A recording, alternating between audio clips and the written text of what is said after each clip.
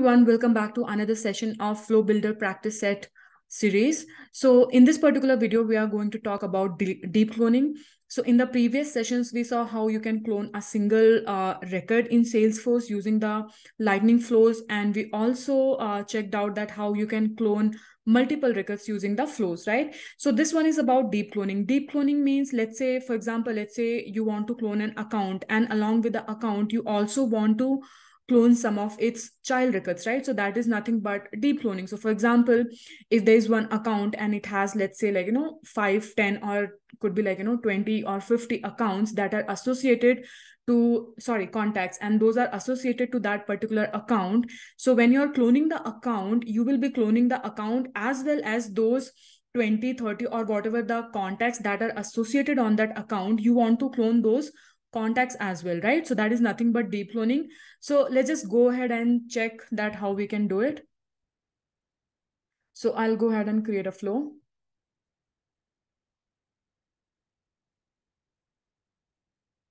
So we are going to create a screen flow. Let's switch it to freeform. And as always, in these cases, let's just create a screen. And I'm going to give some property to the screen. And I will first ask the user whether they want to clone the account and contacts or not. All right, so here I would be using a display text. Here, user confirmation.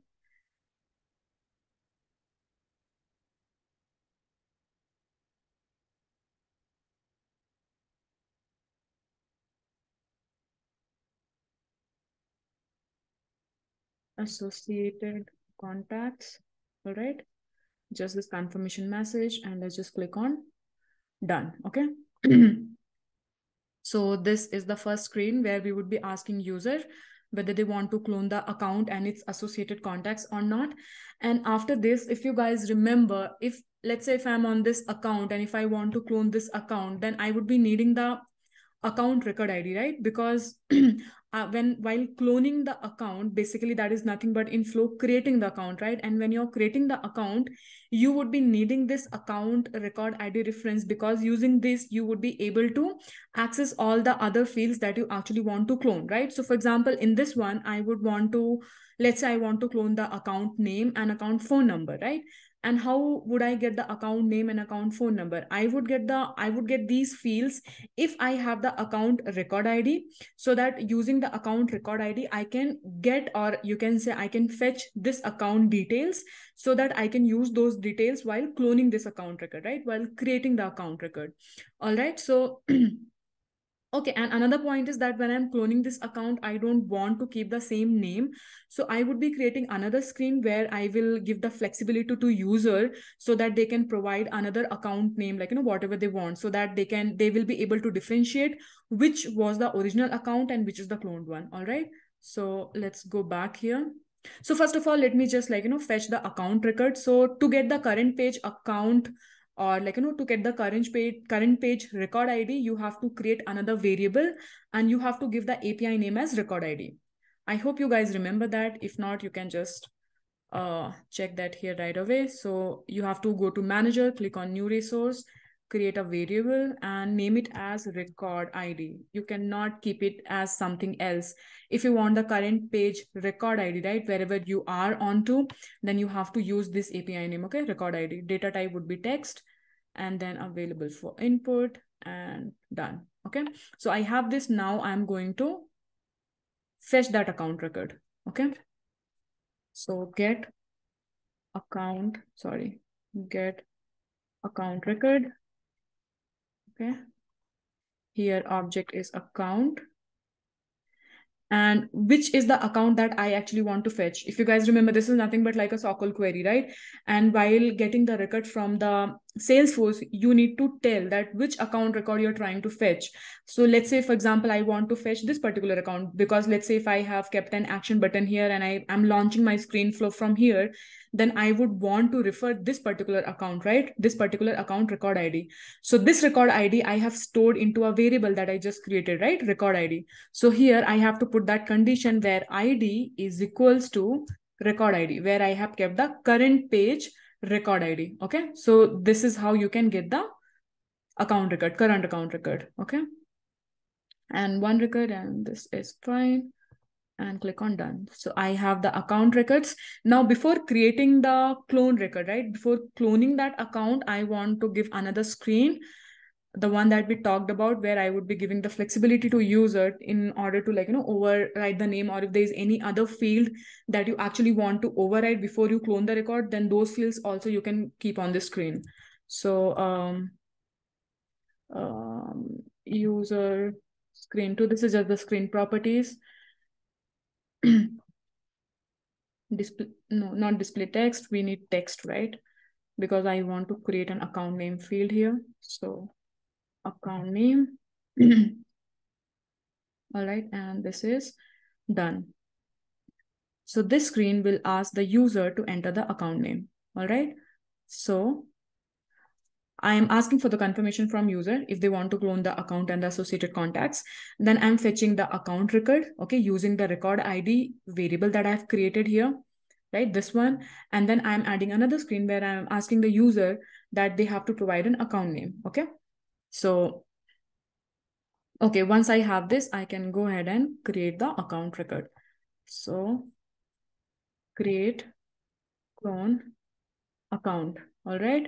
Here, one record, and I would be using my resources that I've created, account, and set fields for the account. Okay, so in account, name field is mandatory, so we have to map the name field. Okay, and apart from name, let's just also map phone field. Okay, so for name field, search for name, account name should be actually, so account name, from where you will be actually mapping the account name. So there are two places, right? Again, we have discussed this before, if you remember. So account name is available on the get records element, where, like, in the step 3, where you're actually fetching the account record side. So either you can use this one, right? Record single variable, right? This is where you have the account details that you actually queried from Salesforce, right? But we have also created a screen where we are asking user to manually enter the account name, right? And that is the name field that I want to map here. Okay, because I want to, when the clone record of account is created, I want the name to be displayed as the name that user has given on the screen. Okay, so search for name, and this is, see, this will be available under screen components, right?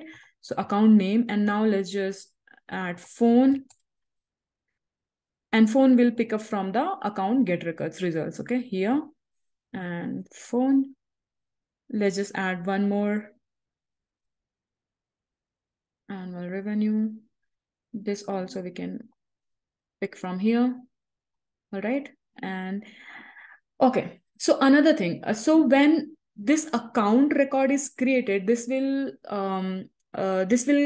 get an auto-generated account record ID, right? Salesforce will provide an account record ID, right? And moving forward in this flow, when we will plan, or we will move ahead with creating the contacts, so how would you create those contacts, right? So there are few points that you have to keep in mind.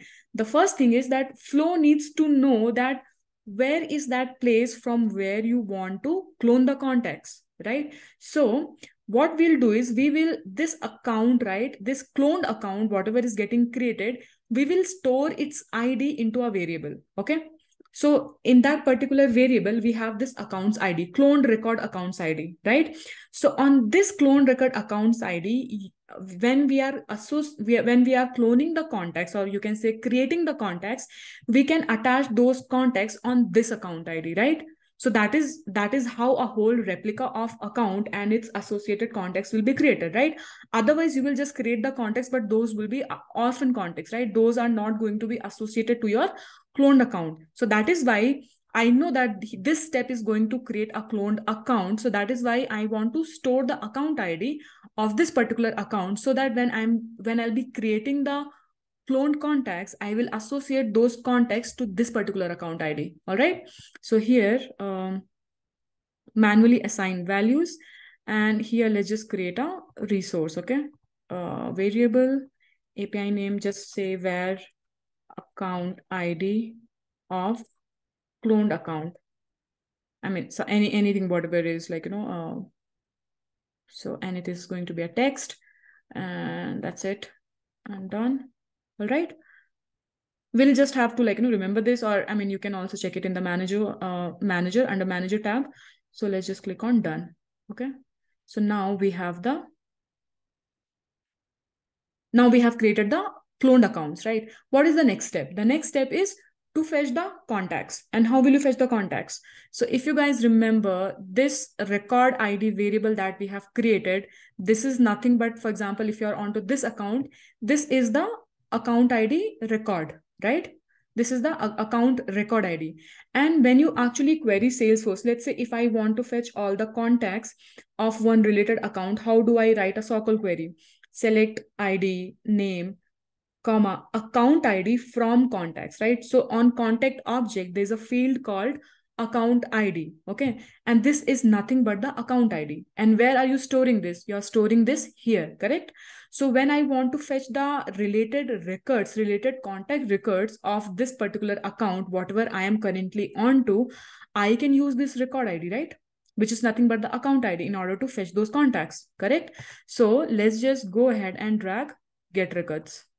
So get records, fetch contacts, and here object is going to be contact. All right. And here on contact, I just told you, right, that on contact, there's a field called account ID. So account ID, this is like a SQL query, right, where account ID is equals to what? Record ID, right? The field that we have, the variable that we have created. So record ID. So record ID. Okay. So it is going to return me the contacts where account ID is equals to the record ID. So if let's say on this account, let's say if there are two contacts, right? So this particular get records is going to return me these two contacts. All right. So here and then all records, right? Because there are multiple contacts. And that's it. Click on done. All right. Okay. So now we so we have the user confirmation asking whether they want to clone the account and associated contacts. Then we fetch the account, and then we gave the account name so that user can replace the account name or override the account name. Then we created the cloned account record, right? And also we have stored that cloned record account ID value, right, in a variable called var account ID. All right. And then we have fetched all the contacts. Now we have to create the clone of these contacts, right? Now these are multiple contacts, right? Because one account can have multiple contacts, right? So if you remember again, right, if there are multiple records, then you have to create a loop and you have to iterate through that loop, and you have to create two variables. The first variable is going to store the it will be like a single record instance variable, right? So when your loop will iterate through each and every contact, let's say in this case, if it has two contacts, so with every iteration, I want to store the contact details, right? So for storing that contact details, I would be creating one variable. And then also I would be creating another collection variable. So with every loop that actually happens on these contacts, I would be adding those single contact record instance to that collection variable. And once the loop gets completed, after coming out of the loop, I'm just going to create those contacts, right? Because inside the loop, I cannot make any kind of DML operation. It is not suggestible and you should not do it. All right. So let's just go ahead and create a loop. So iterate through contacts. All right. And what is the collection variable? Collection variable is this, because this is where we have fetched all the contacts, right? And first item to last item, which is okay. And I want to just keep it a little, let me just arrange this so that we'll have some space here. This is all about, sorry, what did I just do? Create, okay, get records. This is fine. And then I have created a loop here, okay? Now the loop has started, okay? So loop, if I'm just going to take the same example, right? So it has two contacts. So in the first iteration, loop is going to give you this contact, right? Now we are going to store this contact into that single variable that we would be creating, okay? So let's just first create that variable. the two variables, right? One for storing the single contact record and the other one for the collection variable to store like everything, all the contacts. So here, let's just take a variable and a single contact record, okay? And data type should be record. And here I'm not clicking on allow multiple values, right? Because I just want to store like single instance of the contact record. All right. And then object is contact, contact, and then click on done. Okay. And then let's just create another variable, which is nothing but contact collection variable. Okay. Data type would be record, and this will hold the multiple values. Okay. Because I would be adding here each and every contact. Okay. So here it is. So now we have the loop. Let's just create the, let me just keep it here. Okay. Now let me just create the assignment. So assignment. So what do we want to do in the assignment? We want to assign the first contact that the loop is iterating to that single variable that we have created, right? For contact. So assign loop, or you can say assign single contact. Okay. And then here, what is the variable that we had created? We had single contact record, right? Single contact record dot account ID, right? Because on contact, we need to assign the account ID, right? So account ID, where are we storing the account ID? There was, you remember that when we were cloning the account record, we had kept the cloned account record ID into a variable, right? So that is the variable that we need to search here. So account, see this one, right? Account ID of cloned account. Okay. So this is the one. And then what else do we want to provide into the contact? Let's say first name and last name, both are required fields, right? So let's just provide those things. So here, only this part we need to get from the cloned account, right? The account ID, but everything else we will get from the loop. Okay. So current item, and then here, first name, then let's just give the last name.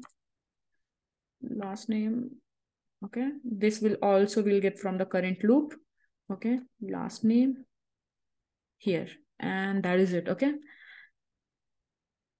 all right. So these are the values that we actually want to clone when, or like want to stamp on the cloned contacts, right? The contacts that we are going to clone. All right. So that is why what I have done is, because on the cloned contacts, as if you remember, I told you, right, that if you'll not provide the account ID, the contacts would be created, but those would be orphan contacts. Okay. But what we want to do is we want to associate those cloned contacts to the cloned account that we have created, right? So that is why this is the variable that where I had stored the cloned account record ID, and that is what I am providing here on the account ID of this instance. All right. And then first name and last name we will get from the loop, because loop is already iterating over the contacts. All right. And then click on done.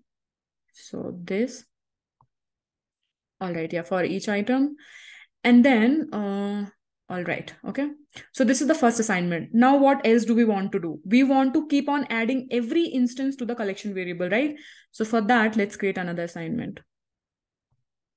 So add contact to the collection variable. All right. So here, what is the collection variable that we have created? Collection variable. This was the collection variable that I have created. Okay. And here we have to add. And what do we have to add? We have to add a contact collection variable, not single contact record. Okay. And that's it.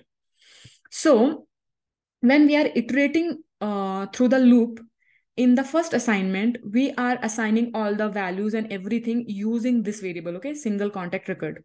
All right, so this will hold the values of account ID, first name, last name for first contact, and then that will get added to this collection variable. Then when the loop iterates to the second contact, then this will hold the values of the account ID, first name and last name for the second contact, and then again that will also be added to the collection variable. So basically collection variable will have the details of contact 1 and also the details of contact 2, right? So, and then click on done. All right, and then let's just, okay. So here it is. Okay. Now, so for every item in the loop, right? Every item in the like the for the get records elements, whatever we have got, for all the contexts, the loop will be iterating, iterating through all the values or all the contexts that we have gotten here. So let's say it will iterate for the first one, it will assign this value and then add to the collection. Then for the second one, assign this value and then add to the collection.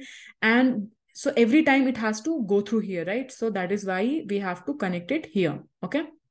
So this is how the loop will run. So now once the loop gets actually completed, right? If there are two contexts, this will run 2 times. Okay. And once the loop is completed, what do we have to do? We have to create the context, right? Nothing but cloning the contact. So now you can actually create the contact. Okay. So create clone contacts. Okay. And then of course it's multiple, right? And what is the record collection, right? The collection variable where we have added all the contacts. So here, this one, collection variable, and click on done. Okay. So once the loop is completed, it will just, after last item, right? After the the loop is completed, it is going to create the records. Now let's also create a screen to show a message. So here, user screen 3, and then display text. Display text, success message, account and contact, cloning completed. Okay. And here, let's just make it, sorry, make it bold. All right. This is okay. Done and done. And then that's it. Okay. So let's just go through this whole flow again, and then we'll go ahead and try this in the org and see if it's working or not. Okay. So this was the user confirmation asking whether the user want to clone the account and its associated contacts or not. And here we were fetching the current account record, and here we are giving the user the option to replace the account name so that they will be able to differentiate between the original account and the cloned account. And then here we are creating the cloned account record and also storing its id to a variable, right? Remember this, because you would be needing this cloned account record id when you are cloning the contact records, right, to map it. And then here we are fetching all the contact records. Here we are running a loop, assigning every single contact to a variable, and then assigning that particular variable to a collection variable. And once the loop is completed, we are just creating a record, sorry, creating contact records using that collection variable. So basically the insert operation is happening on the collection variable. Okay. And once it is done, we are providing a success screen saying that the process has been completed. All right. So I'm going to save this and let's just name it as deep clone. Okay. Deep cloning, because we are cloning account and its child contacts. Save, and let's just activate this. Let me go to this account and let's just add that button here.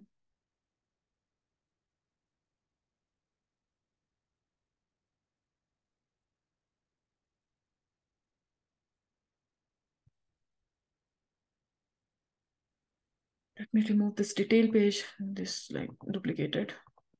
All right, this as well. Okay, so here, it's still loading here. I need to add that action. Okay, so let me move my video here. So here, oh, sorry. Why is it not coming? Actions. Oh no, we have to create the action, right? We haven't created the action. So let's go to object manager, account here, and let's just create the action. And let's call a flow, sorry, a flow, deep cloning, and name it as deep clone. All right, save it. And let me refresh this. Let me first save this. Refresh.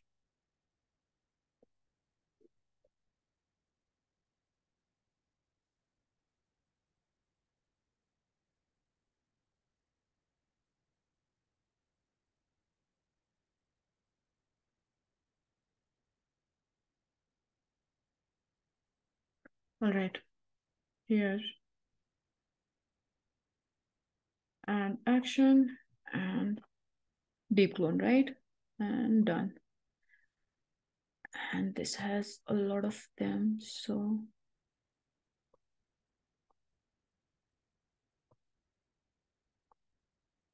sorry for this. If you're like, comfortable adding it anywhere, you can keep it. I just want to show it as the first one. So deep clone and then save.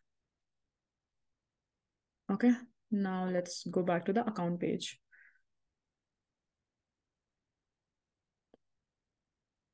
So this is the account that I want to deep clone, right? So that means this account should be cloned along with phone number and annual revenue. And let me provide an annual revenue, because these are the two fields that I've mapped while cloning the account. Okay. So I have phone number, I have annual revenue. All right, whatever. And then, and two contacts, right? And in the contact, I have only cloned account ID and first name and last name. So that means when these two contacts are cloned, those should be associated to the clone of this account. And also they should be only copying the first name and last name, right? Because that is all I have mapped. So let's just click on deep clone. And here next should provide me the, yes, cloned, sorry, deep clone account test, right? And then click on next. All right, finish. And let's just go and search for that account. So account, and here it is, right? Deep clone account. So we have to check two things. First thing is that if phone and annual revenue has been copied to this cloned account or not. That's step number one. Step number two is to check if all the contacts has been copied over or not. If they have been, then if the first name and last name is stamped or not. So here it is. This is the phone number and this is the annual revenue, and you can see both the contacts here, right? First name and last name, because this is a name field, right? Which is a combination of first name and last name. And those are the only fields that are being copied. All right. So this was all about deep cloning, right? And I believe it is easier to understand if you understand all these steps, right? That how to fetch records, how to get the current record ID, right? And then how to use this current record ID to in order to fetch the child records, and then how to loop over a list of records, right? And how to store it, how to create a collection variable, how to loop through all the elements and assign it to a single variable, holding record, and then to a collection variable, and then how to create those records. So it's just it's just if you think step by step, it is really very easy to understand, and you will also it's like less likely to commit any mistakes. So I would suggest that when you're doing it, just do not try to just jump on steps and then try to execute or add or minus the steps. I would say that at once go slow, understand each and every step, and you would not be required to watch the video again, right? So it's better to understand, because going forward, if we are doing other complex examples, or let's say other scenarios, or let's say these are very basic flows, right? Let's say if you fall into such a requirement where you have to create such a complex flow and you don't have understanding of these things, right? For example, loop, assignments, variable, collection variables, then it's going to be difficult for you, right? So keep practicing. I will be creating another video on next scenario, that whatever I have jotted down. So till then, bye bye.